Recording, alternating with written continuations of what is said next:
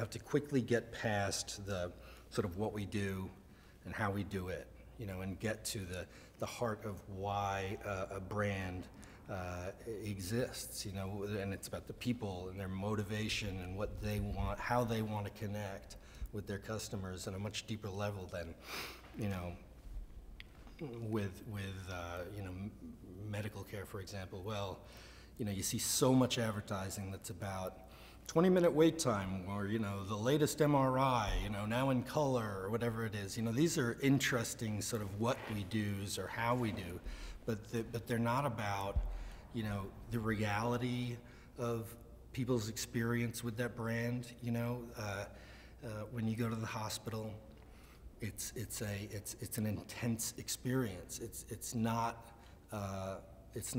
all about smiling and you know, happy faces, right? What I really want when I go to the hospital is not a 20-minute wait time, although that's nice, you know.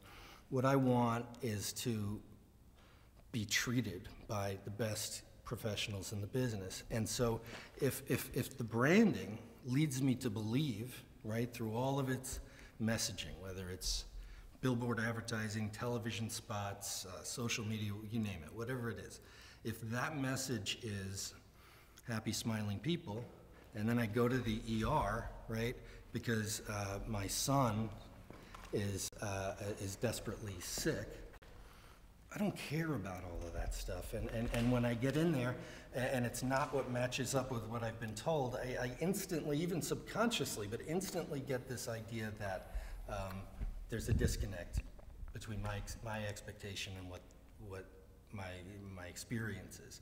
And, you know, those things need to match up in order to build trust between the brand and the consumer. And so I see our job with UConn or with any healthcare company, because we represent a number of them.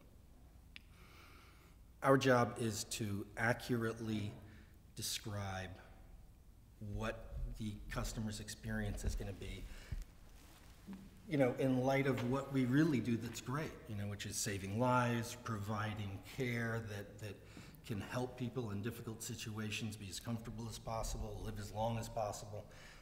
When you start putting screens up between that and your message, you've lost.